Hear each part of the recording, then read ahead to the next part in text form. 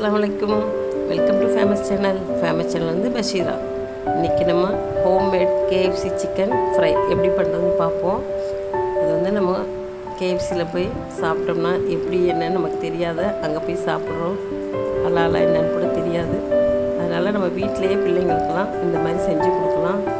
இந்த மாதிரி டெக் தான் நம்ம வந்து அதுல காரத்தை கூட்டுறதும் குறைக்கிறதும் நம்ம கையில தான் இருக்கு. கம்மியா சாப்பிடுறவங்க கம்மியா சாப்பிடலாம். ஹோம்மேட் மயோனைஸ் தான் இது. ஹோம்மேட் கெச்சப் எல்லாமே ஹோம்மேட்ல பண்ணது தான். இப்போ 4 லெக் வச்சு நம்ம பண்ண போகிறோம். இந்த மாதிரி ஒரு 4 லெக் எடுத்துக்கிட்டேன். பீசஸில் கூட இந்த மாதிரி தான் நீங்கள் பண்ணலாம்.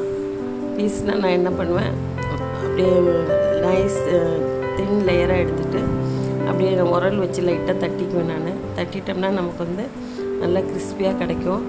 அந்த மாதிரியும் இந்த மசாலாவை நம்ம ட்ரை பண்ணால் நான் அதுவும் காட்டுறேன். பாருங்க, நான் இப்போ லெக்கில் வந்து KFC இது பண்ணுறது பார்ப்போம். அந்த மிக்சிங் பார்க்கலாம். 1 கப் தயிர் எடுத்திருக்கேன். புளிக்காத தயிர் இது. நம்ம மோராகவும் அடிச்சுக்கலாம். அதை மோராக அடித்தா தின் லேயர் வரும். இப்போ மிக்சிங்லேயே சரியாயிடும். ஒரு லெமன் எடுத்திருக்கேன். தேவையான உப்பு போட்டுக்கலாம்.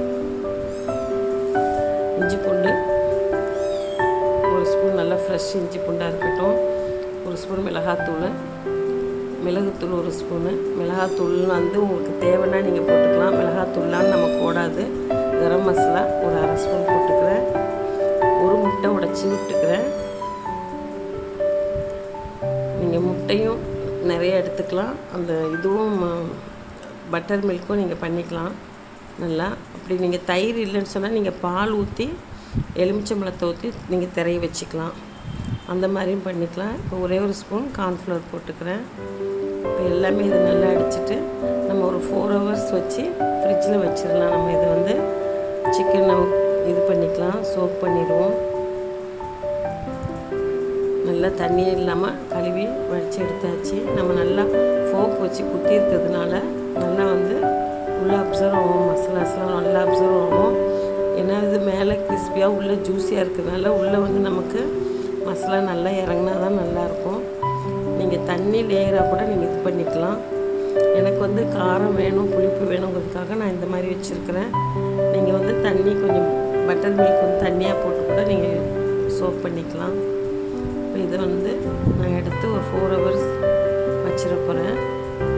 அடுத்து அதே பேட்டர் நம்ம எடுத்து வச்சு இதில் இது மாதிரி தின் லேயரை நான் தட்டி வச்சுருக்கேன். பாருங்கள், நல்லா தட்டி வச்சு தெரியும். அப்படியே உங்களுக்கு மீன் ஸ்லைஸ் மாதிரி இருக்கும். அதை கூட நான் வந்து 4 ஹவர்ஸ் நான் சோக் பண்ணிவிட்டு ஃப்ரை பண்ணுறப்ப நல்லா கிறிஸ்பியாக நல்லா கிடைக்கும். இது சின்ன சின்ன பீஸ் வந்து நீங்கள் பாப்கார்ன் மாதிரி சின்ன சின்ன பீஸாகவும் போடலாம். இந்த மாதிரி போட்டாலும் ரொம்ப பசங்க விரும்பி சாப்பிடுவாங்க. இது ஈவினிங் ஸ்நாக்ஸ்க்கு ரொம்ப நல்லாயிருக்கும். இது வந்து நம்ம கோட்டிங் கொடுக்குற பவுடர் வந்து கார்ன்ஃப்ளவர் 1 கப் போட்டுக்கிறேன். 1 கப் வந்து மைதா, ஓட்ஸ் வந்து 1 கப் போட்டுக்கிறேன். இது ஓட்ஸ் வந்து வீட்டோட ஓட்ஸ், இது கோதுமை மாவு. இதனால் கலர் இப்படி இருக்குது. இப்போ வந்து இதுலேயும் நான் மிளகாத்தூள் போட்டுக்கிறேன். பூண்டு பவுடர் இருந்தால் நீங்கள் போட்டுக்கலாம், இல்லைன்னா பேஸ்ட்டாகவும் நீங்கள் போட்டுக்கலாம். இப்போ இதில் மிளகுத்தூளும் போட்டுக்கிறேன், உப்பும் போட்டுக்கிட்டேன். பேக்கிங் பவுடர் வந்து நான் ஒரு 1/2 ஸ்பூன் பேக்கிங் பவுடர் போட்டுக்கிறேன். நல்லா கிறிஸ்பியாக வரும் உங்களுக்கு ஃப்ரை பண்ணுறப்ப. பேக்கிங் பவுடர் போட்டிங்கன்னா நல்லா மிக்ஸ் பண்ணி வச்சாச்சு. டைம் ஆகிடுச்சு. நம்ம எப்படி கோட்டிங் பண்ணி ஃப்ரை பண்ணுறதுன்னு பார்க்கலாம். இந்த மிக்சிங் வந்து நீங்கள் கோட்டிங் மிக்சிங் வந்து நீங்கள் ஆல்ரெடி பண்ணி வச்சுக்கிட்டிங்கனாலே நல்லது. வீட்டில் உடனே எமர்ஜென்சியாக ஏதாவது ஃப்ரை பண்ணணும்னு சொன்னால் டக்குன்னு இதை வந்து ஃப்ரை பண்ணிக்கலாம். ஃப்ரெண்ட்ஸ், என்னோடய வீடியோஸ்லாம் உங்களுக்கு பிடிச்சிருந்துச்சுன்னா லைக் பண்ணுங்கள். கமெண்ட் செக்ஷனில் உங்களோட கருத்துக்களை சொல்லுங்கள். இது வரைக்கும் என்னோடய சேனலை சப்ஸ்கிரைப் பண்ணால் சப்ஸ்கிரைப் பண்ணிக்கங்க. பக்கத்தில் இருக்கிற பெல்லை மறக்காமல் கிளிக் பண்ணிவிடுங்க. Thank you friends. உங்கள் ஃப்ரெண்ட்ஸுங்களுக்கெலாம் நீங்கள் ஷேர் பண்ணிவிடுங்க. பாருங்கள், கோட்டிங் பண்ணிவிட்டு ஐஸ் வாட்டரில் முக்கி எடுப்பாங்க. அதை ஐஸ் வாட்டரில் முக்கி எடுத்து அந்த இதெல்லாம் எடுத்துருவாங்க. எனக்கு அதில் உடன்பாடு கிடையாது. அதனால் நான் இந்த மாதிரி பண்ணுறது தான் எனக்கு பிடிக்கும். அது மாதிரி தான் நான் பண்ணிகிட்ருக்கேன். வாட்டரில் போட்டு அந்த இதெல்லாம் வந்து உள்ளே அப்சர்வ் பண்ணுறதுக்கு மாதிரி பண்ணுவாங்க. இது இதுவே உங்களுக்கு நல்ல கிறிஸ்பியாக கிடைக்கும். இதெல்லாம் நம்ம போட்டு வச்சுட்டு நல்லா ஆயில் வந்து டீப் ஃப்ரை பண்ணணும். ஒரு பேனில் பண்ணாமல் நம்ம ஒரு பாத்திரத்தில் ஆயில் போட்டு பண்ணுறது தான் நல்லது. பேனில் பண்ணோன்னாக்கா அது வந்து டச் ஆகும், அதில் வந்து அடியில் போய் டச் ஆகும். இது அடியில் டச் ஆகாமல் நம்ம மேலேயே எடுக்கிற மாதிரி ஃப்ரை பண்ணிக்குவோம். இது முதல்ல ஒரு கோட்டிங் பண்ணி 5 மினிட்ஸ்க்கு அப்புறம் மறுபடியும் ஒரு கோட்டிங் போடுறேன் நான். அந்த உள்ளே இருக்கிற சிக்கனில் இருக்கிற தண்ணியெல்லாம் வெளியே வந்து ஈரமாயிடும். ஈரமானதுக்கப்புறமா நான் மறுபடியும் இது பண்ணுறேன். இப்போ இந்த வந்து ஸ்லைஸ்லாம் கட் பண்ணி வச்சுருந்தேன் இல்லையா, அதையும் நான் கோட்டிங் பண்ணிக்கிறேன். இது ரொம்ப அருமையாக வரும். லெக் பீஸை விட இது ரொம்ப டேஸ்ட்டாக இருக்கும், அந்த அளவுக்கு இருக்கும். இப்போ வந்து அதில் போன்லாம் இல்லாமல் இருக்கனால குழந்தைங்க ரொம்ப விருப்பமாக சாப்பிடுவாங்க.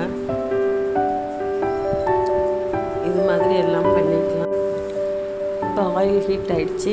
நல்லா ஹீட் ஆனதுக்கப்புறமா போட்டுடலாம். நம்ம டச் ஆகக்கூடாது. பேன் வந்து பெருசாக போட்டுட்டு ஆயில் வந்து நல்லா டீப் ஃப்ரை பண்ணுற மாதிரி போட்டுருக்கோம். நம்ம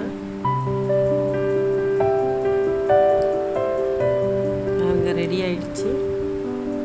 ரொம்ப சிம்பிள் இது. இது வந்து நீங்கள் வந்து ஃப்ரிட்ஜில் வந்து நம்ம வந்து மேரினேட் பண்ணி நம்ம வச்சுட்டோம்னாலே போதும். இந்த கோட்டிங் மிக்சிங் இருந்தாலும் போதும். டின்னில் வச்சுருந்தோம்னா 2 ஸ்பூன் எடுத்து போட்டு உடனே நம்ம ஃப்ரை பண்ணி கொடுத்துடலாம். குழந்தைங்களுக்குலாம் பசிக்குதுன்னு ஈவினிங் ஸ்நாக்ஸ்க்கு பண்ணி கொடுத்தது ரொம்ப அருமையாக இருக்கும். பாருங்கள், நீங்களும் இது மாதிரி வீட்டில் ட்ரை பண்ணி பார்த்துட்டு என்னோடய கமெண்ட் செக்ஷனில் உங்களோட கருத்துக்களை சொல்லுங்கள். எவ்வளோ அருமையாக வந்திருக்குது பாருங்கள்.